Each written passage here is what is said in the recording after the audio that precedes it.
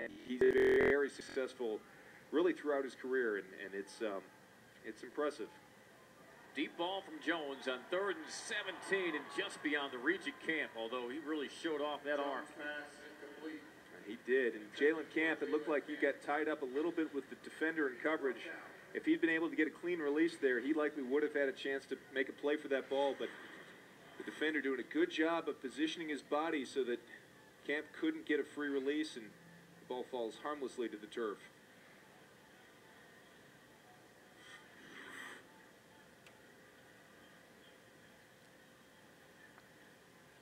Now, looks like we'll have some drama in the spring game after all.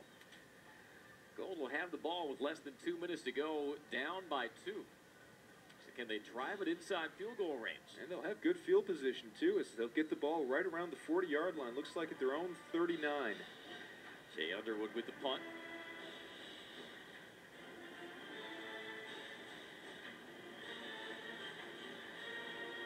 As good a simulation as any for a 2-minute drill. Right, and let's see who's coming in at quarterback here. Is it going to be Chase Martinson?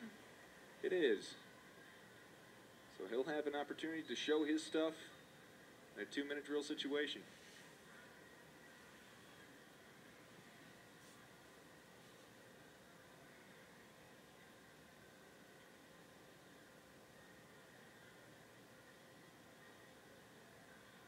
So the final drive, we presume, of this game will pit second-team offense and second-team defense. Martinson with time, floating it to an open Swilligan.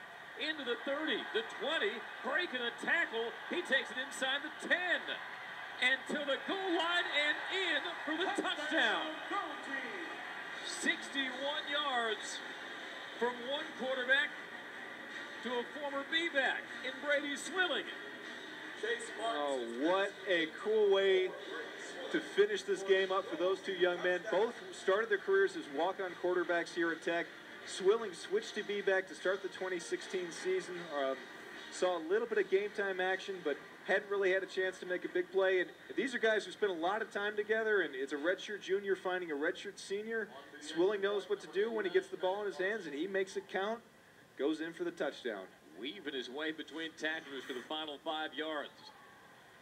Extra point makes it 21-16 Gold. With 1:32 to go in the fourth quarter. Now it's White's turn to try to dial up a clutch drive as you see the high fives with that young man, Brady Swilling, a guy, like you said, began his career as a quarterback for Paul Johnson.